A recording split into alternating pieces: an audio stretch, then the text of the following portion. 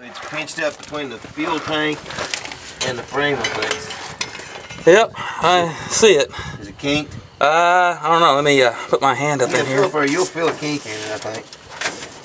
Oh yeah. I think there's like a channel that it goes into.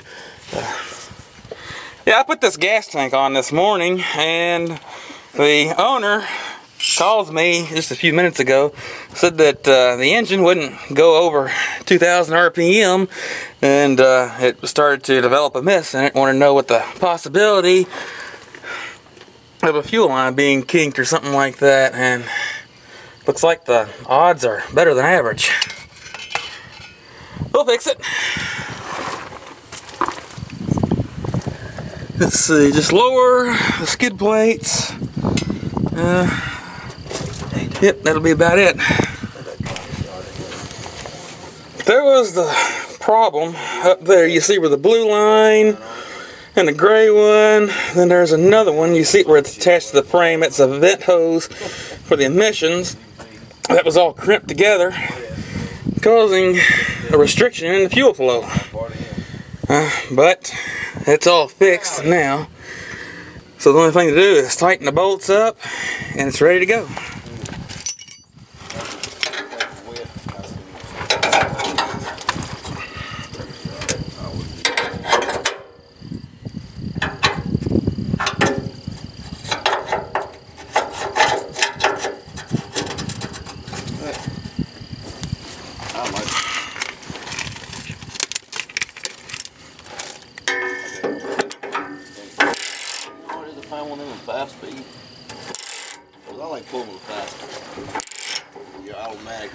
I don't know about you, but I'd rather drive a 5-speed than to pull one.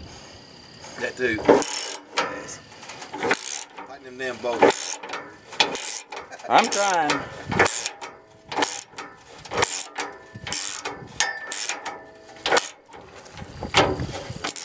I can't see too well.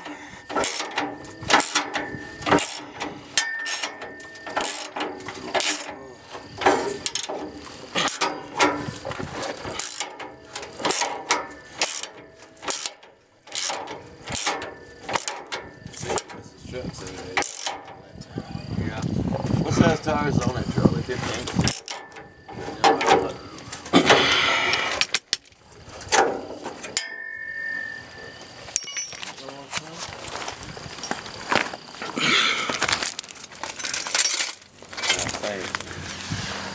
Okay, why don't you go ahead and start it up and see what it does. Well, I don't everything. You gotta drive it down the road and see what it do. What? You gotta take it down the road and see what it does. Oh, I do?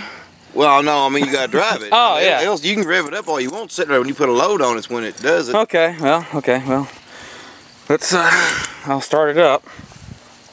Take her on down the road there. Okay. You work on driving one on it here lately.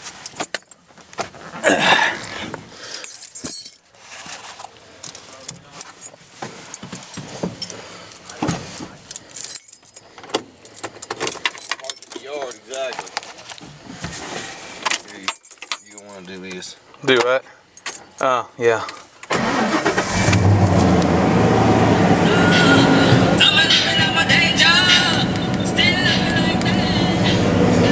It starts up.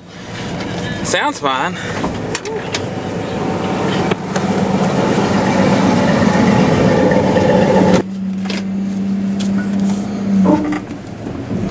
This might be kind of hard. I don't have a tripod with me, so I'm kind of...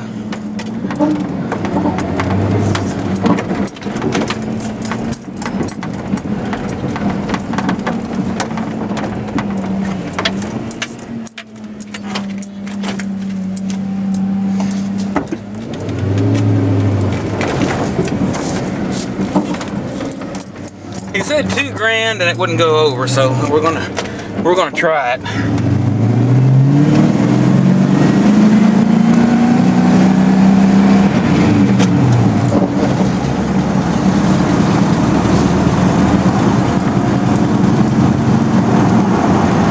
Also kind of hard to drive and shift with my left hand. Oh well. I think it's fixed. Oh yeah, it's running a lot better now.